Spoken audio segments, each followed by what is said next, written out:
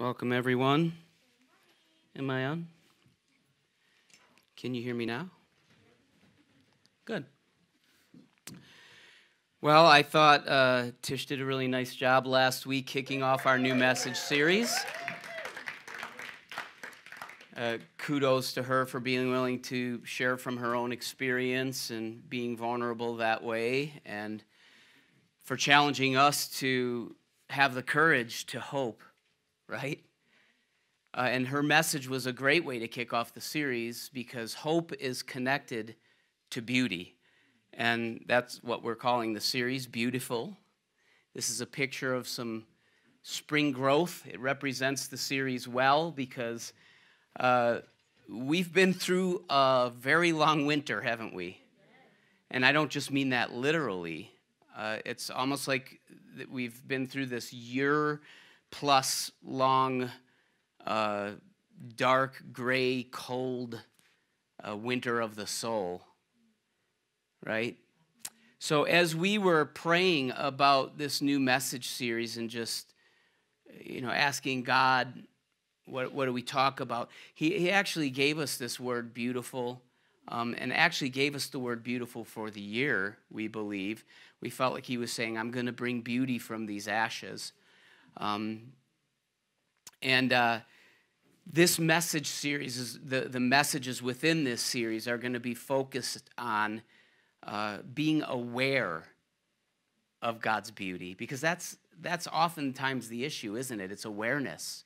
We see what we focus on. We experience what we can perceive, right?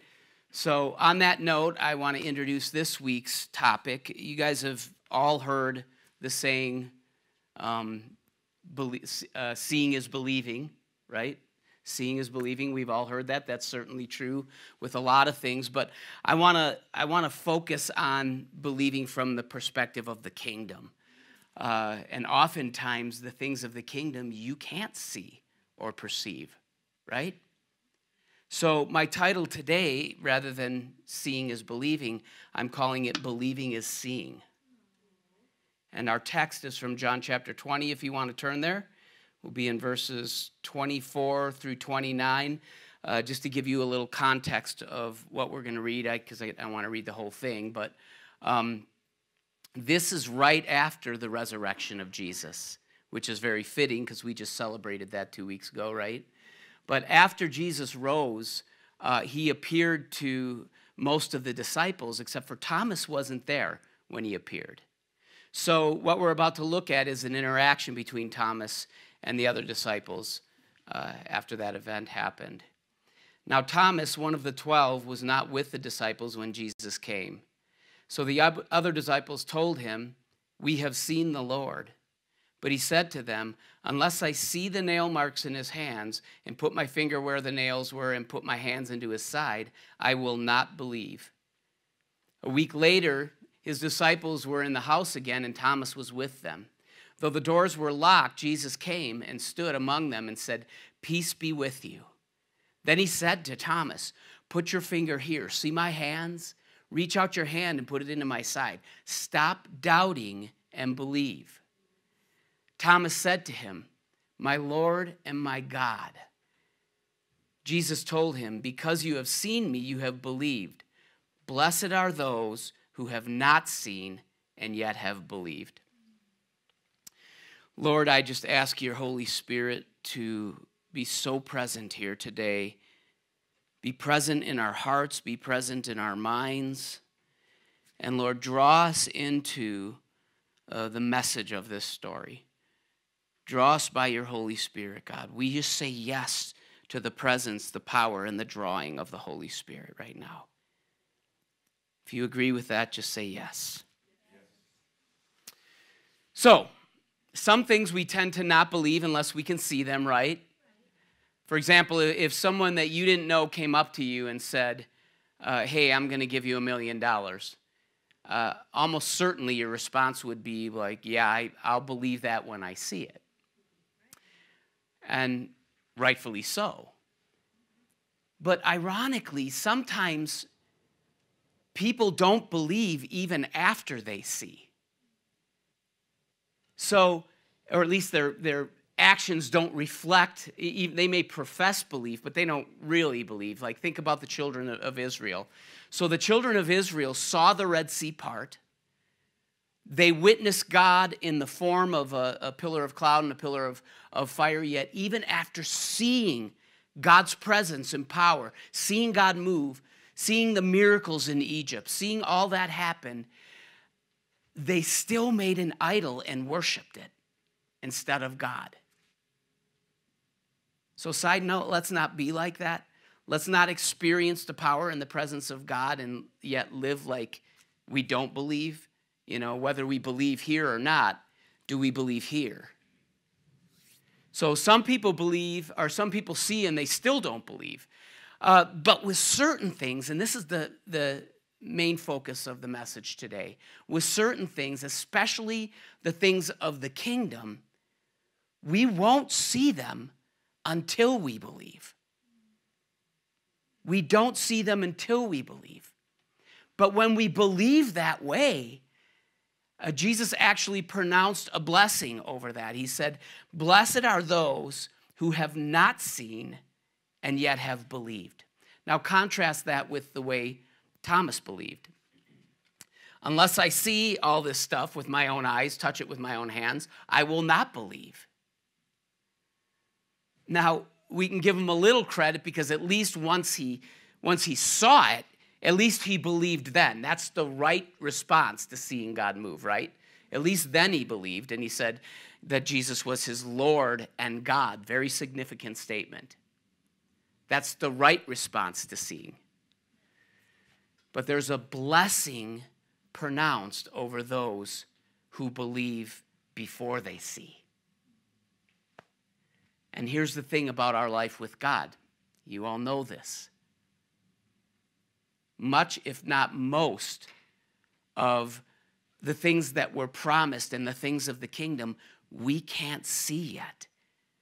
We can't experience them yet. It's called the not yet of the kingdom in theology.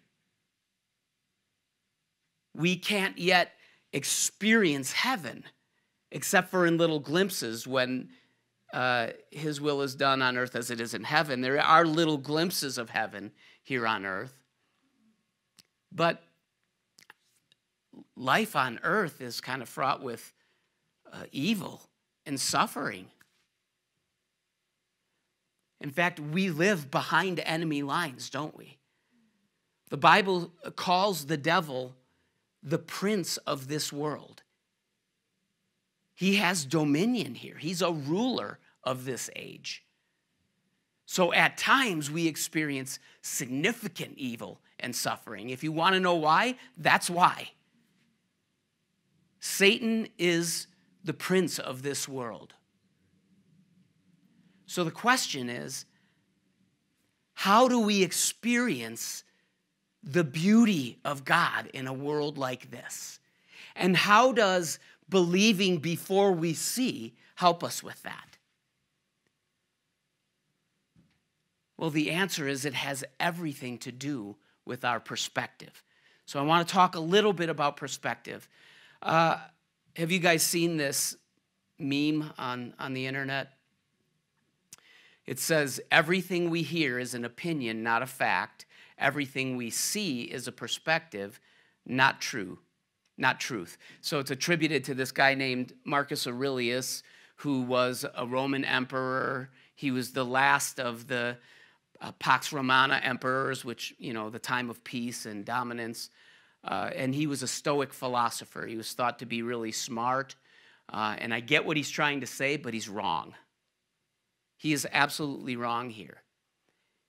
And there's one word that spoils both of those sentences, and it's the word everything. Because the truth is, some things are fact. Some opinions are fact. Some perspectives are true. So the word everything ruins those things. I mean, that picture, yeah, it's a cool thought, but that's just an optical illusion. It's not reality, right? In reality, if two people were standing looking at some boards, In reality, there's either 3 boards or there's 4 boards. That is not a matter of opinion or perspective, right? And also, if it's true that everything we hear is an opinion, not a fact, then that statement is an opinion, not a fact. So this statement cancels itself out. It's not true. This one is similar. You know, a number can't be both a 6 and a 9.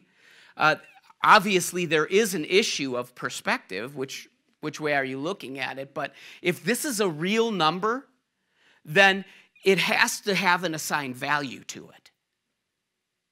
That can't be subjective. Otherwise, it's just a symbol that means whatever I want it to mean.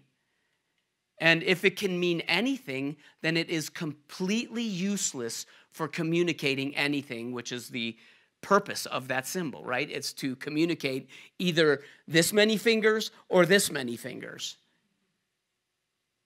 If the meaning is subjective, it doesn't mean anything. Okay? So, I bring all of that up because, very simply, we have to understand and believe that truth is not subjective. It's not a matter of perspective or opinion. Truth is truth.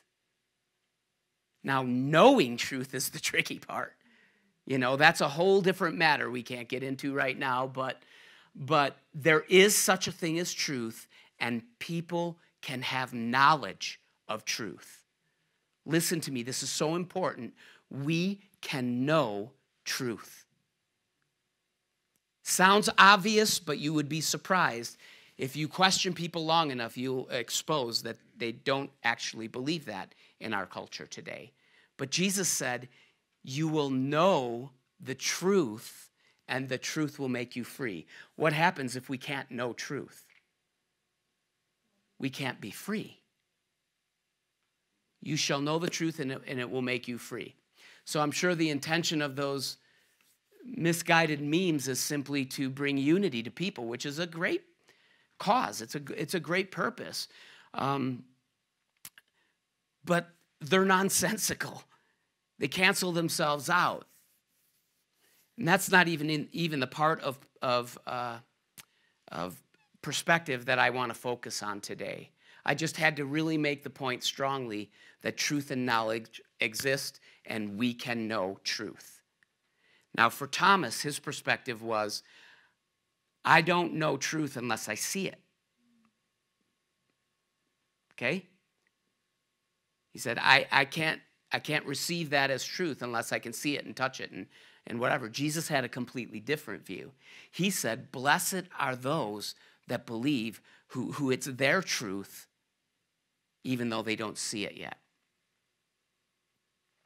Blessed are those. See, a beautiful life requires God's blessing. You cannot live a beautiful life if God isn't blessing you, if there's no blessing there. We're going to actually talk about blessing next week in depth, somewhat in depth.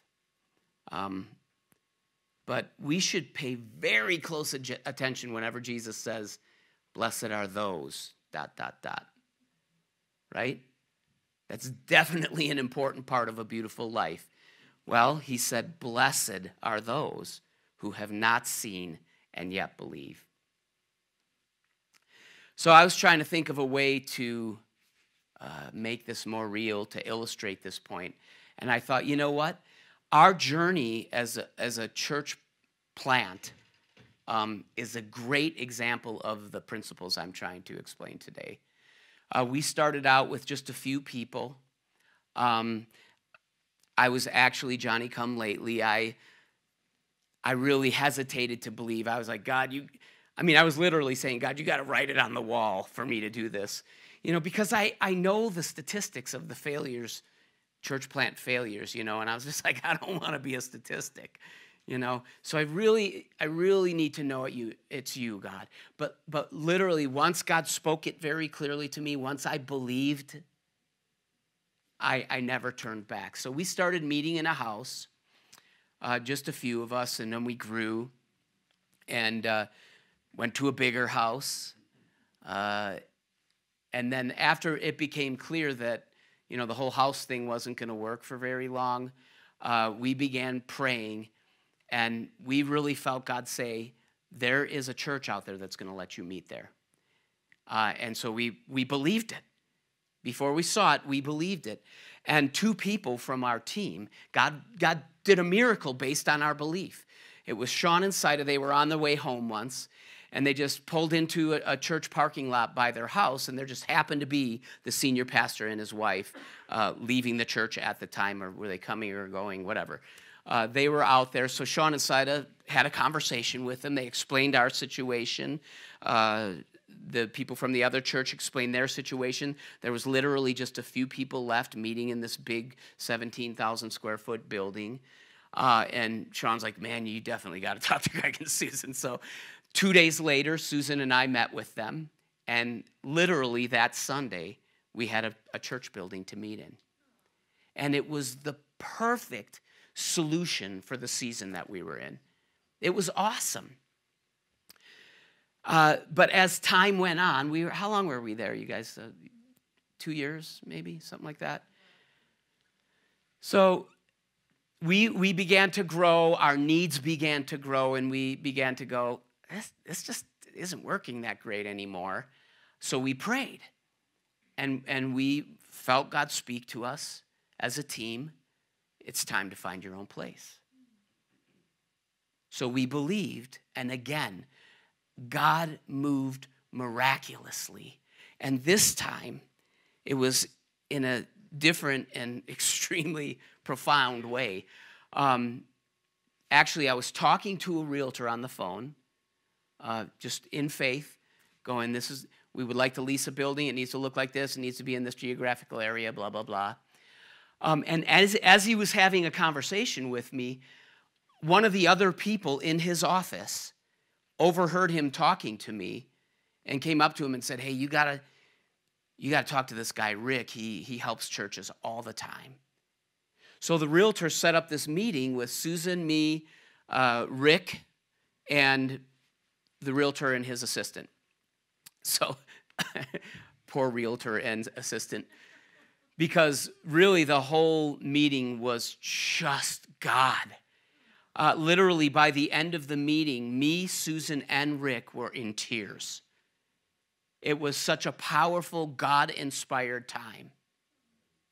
And many of you know Rick now. He comes here sometimes. He's part of another church, but he likes to drop in and attend a service once in a while. But Rick has helped plant hundreds of churches all over the world, literally. At his own expense through his foundation that he has.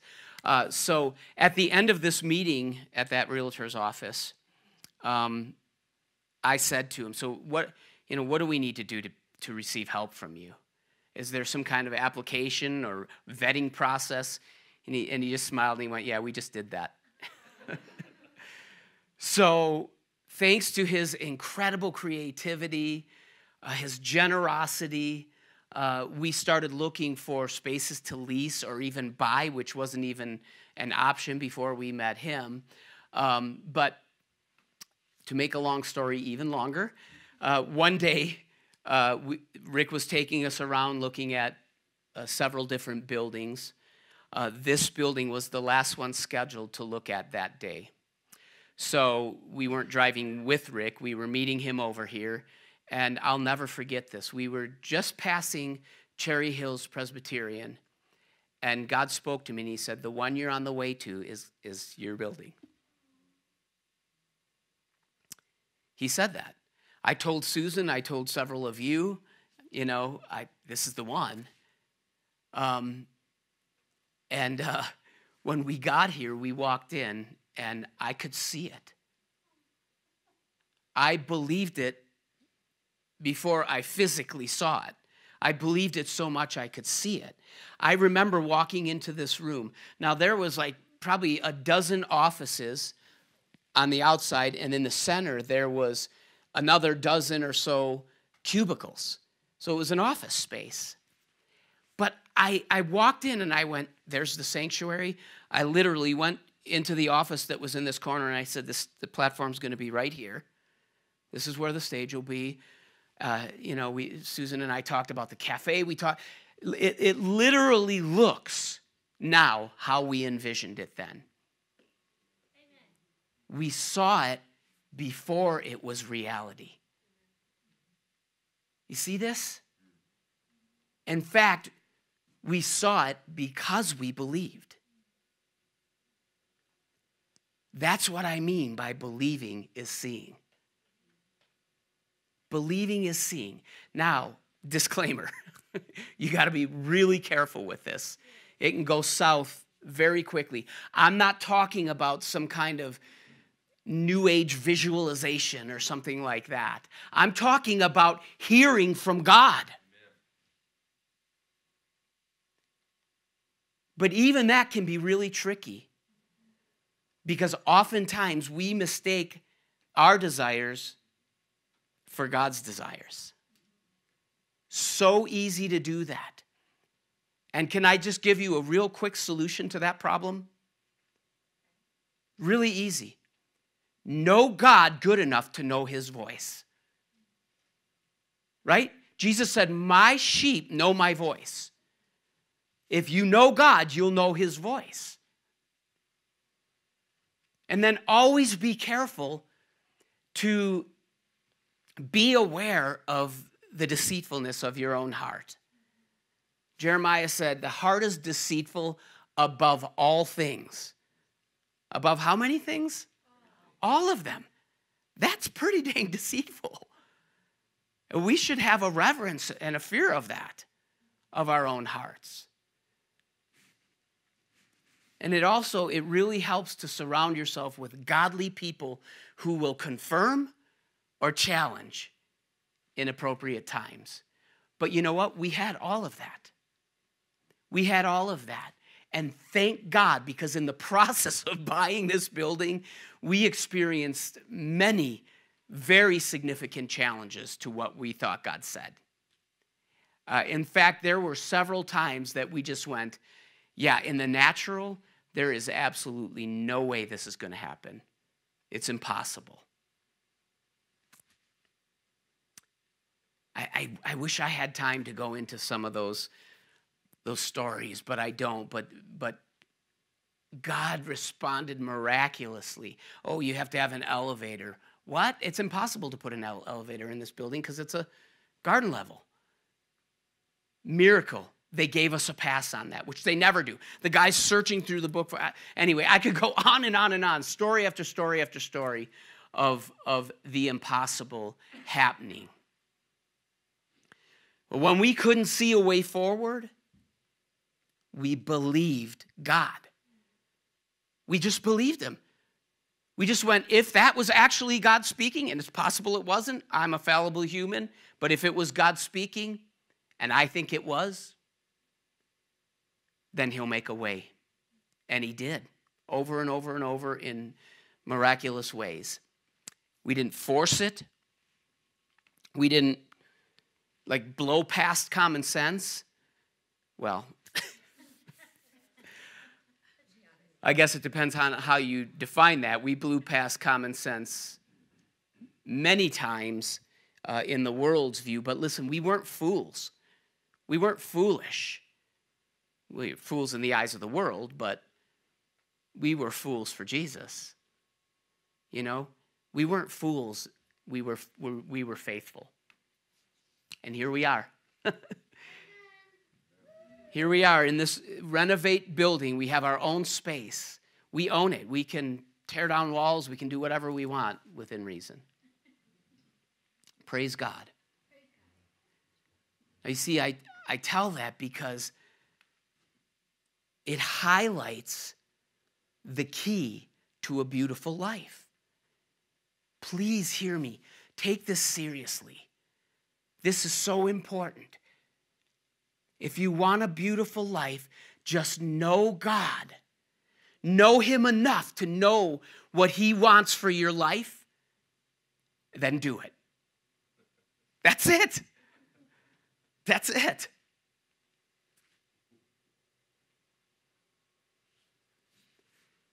But again, since much of the kingdom is unseen, there will be many, many, many times when you're going to have to believe it before you see it.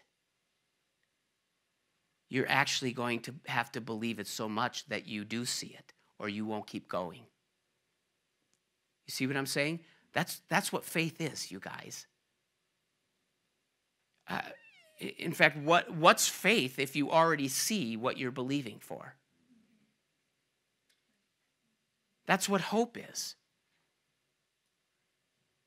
What is hope if you are, who hopes for what they already have?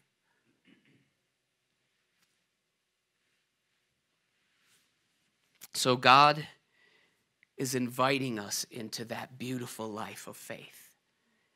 It's an invitation. Come, all you who are burdened and weary, come, and I will give you rest.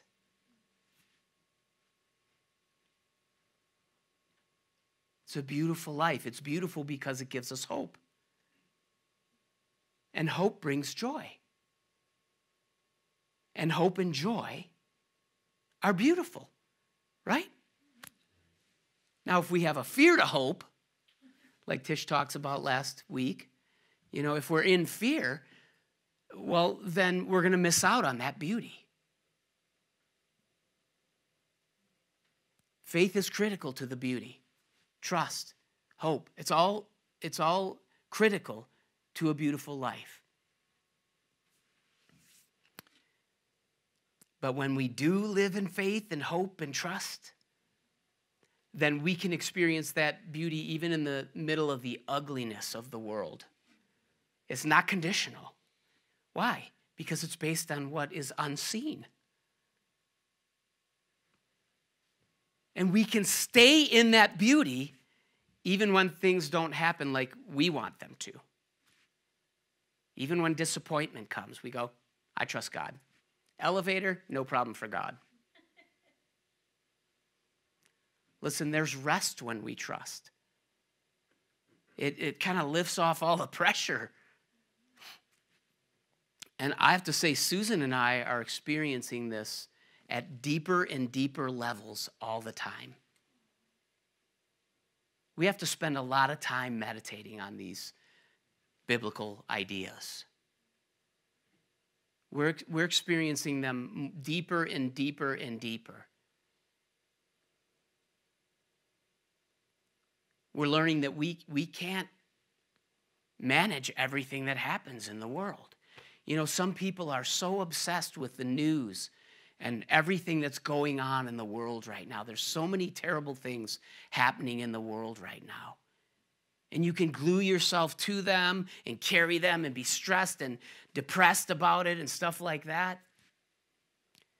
But you know what we feel God is saying? Stop trying to carry everything that you can't do anything about. Stop carrying things that you can't do anything about. He says, that's my responsibility. I'll take care of those things. Now, don't misunderstand me.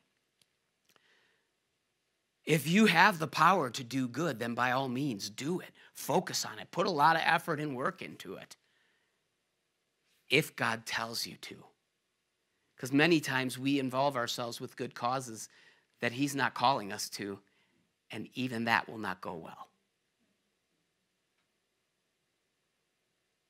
We have the same approach with Renovate, even our own family. You know what I mean? We can't keep track of everybody's everything.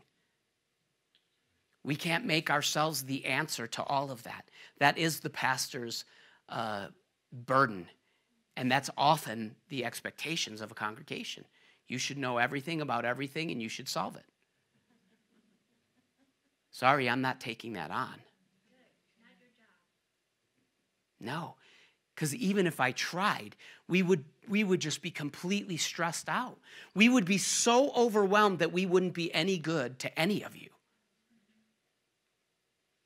Now, don't misinterpret what I'm saying. We deeply care We know, I mean, I'm looking about this room and I know so many details about all of your lives. It's kind of ridiculous.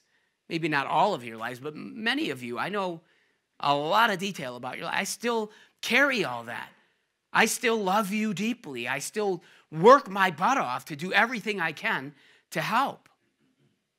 But just not in a way where I feel like I'm the solution. See the difference? I'm not the solution. God is the solution.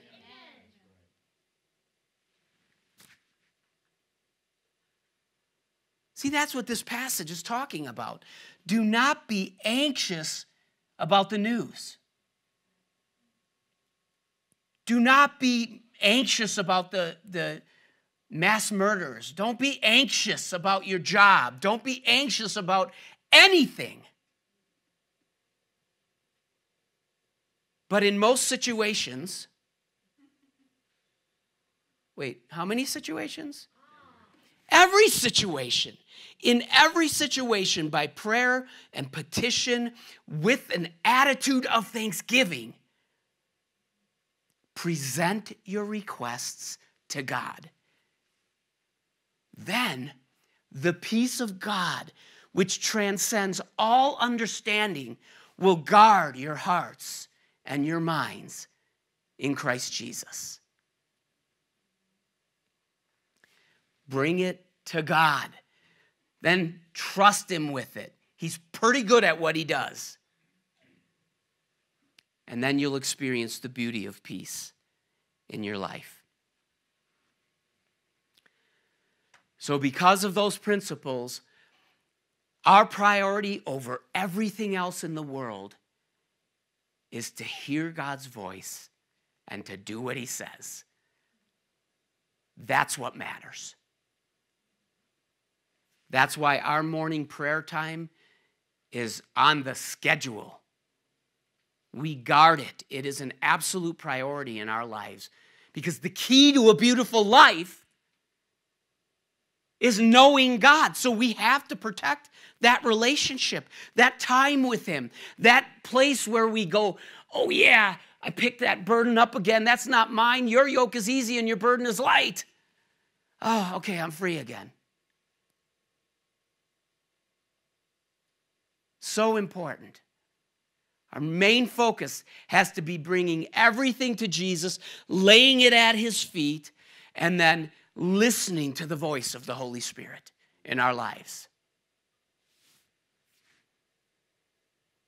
The steps of the righteous are ordered of the Lord. Walk in the Spirit. Keep step with the Spirit.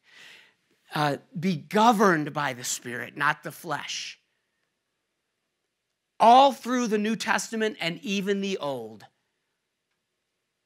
this principle remains true. Let's visit our series verse again in the context of what we're talking about. He has made everything beautiful in its time. He has also set eternity in the human heart, yet no one can fathom what God has done from beginning to end. So this is from Ecclesiastes 3. You probably are familiar with some of the famous verses in Ecclesiastes 3. Songs have been written about it, different things. There's a time and a season for everything. There's a time to be born and a time to die. There's a time to plant. There's a time to uproot. So there's 14 different pairs like that, 14 different juxtapositions in that section of Scripture. And in this verse, verse 11, comes right after those. So what is he saying? He's saying after all those different seasons in your life, all the good things, all the births, all the deaths, he says, God has made all of them beautiful at the right time. All of them. He works all things together for good to those that love him and are called according to his purpose. All things work together for good. Everything is made beautiful in its time. So there's an element of time here, right? Sorry, I'm doing this time thing again. No, I'm not sorry. That's where we live, right? We live in space and time. But it also talks about eternity, doesn't it? Well, that's where God lives. God lives in eternity. So, in time, we go through all the different seasons, right? Really difficult seasons, really good seasons. Now, attach all this to what we've been talking about. We see what we focus on. We see what we focus on. Now, we can't help but see the temporal things in time, right? They're in our face. We don't have to put any effort into seeing that. It's default. It's just right there. But God is calling us to focus on the unseen. The unseen realities of the kingdom. See, we can get so caught up in looking at the news and everything that's going on, but he has also set eternity in the human heart. We can focus on that. And we can't even comprehend what God has in store for those that love him. No one can fathom what God has done from beginning to end. Beauty comes from hoping in that, from believing and having faith in that. It comes from trusting God for that.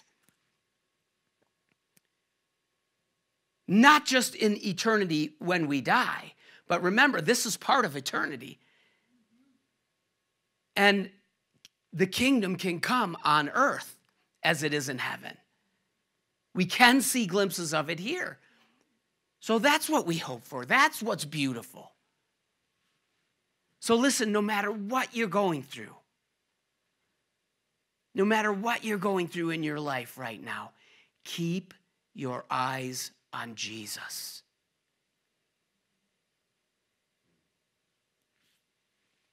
Listen, remember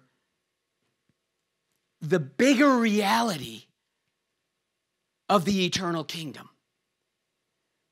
This is just a fraction of reality. Remember, embrace, live in, see it now. See it before you're in it. And you will be living beauty. So I want to close with just one more passage. And it speaks so powerfully to what we're talking about. It's probably a verse that we've all heard many times, but tune in with a new understanding right now. Holy Spirit, help us hear this. Therefore, we do not lose heart. Though outwardly we are wasting away, yet inwardly we are being renewed day by day. For our light and momentary troubles are achieving for us an eternal glory that far outweighs them all. And the next verse is one of those drop the mic moments. So we fix our eyes not on what is seen, but on what is unseen. Since what is seen is temporary, but what is unseen is eternal. Father, thank you so much for that reality check. Even though I've been spending a lot of time in these notes this week, I feel so emotional and moved by the truth of your word and the presence of your Holy Spirit in this place. So God, make it real to us, God. Never let us fall victim to the refrigerator magnet principle where we, just hear things and see things so much that it just doesn't become real. Let it be the opposite. We see it and hear it so much that it becomes our reality. This is our reality, God. So help us to comprehend, embrace the unseen. Help us to live our lives in and for the unseen.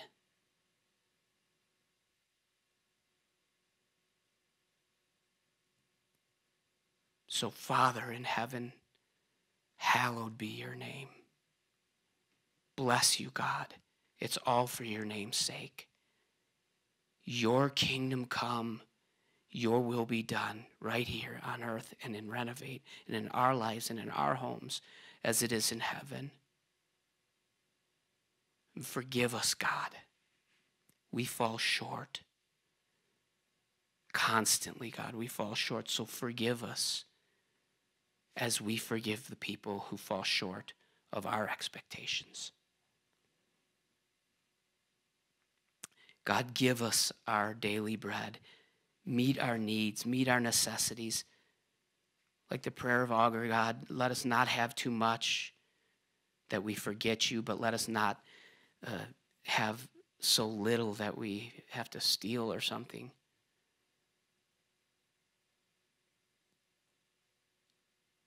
And God, lead us not into trials and temptations. Lead us not into the sifting. Don't let us be sifted, God, but deliver us from every kind of evil. For yours is the kingdom. Yours is the power. Yours is the glory forever and ever.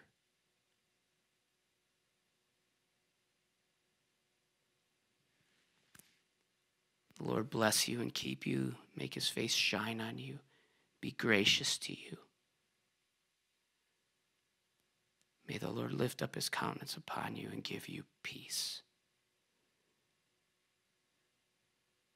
Amen.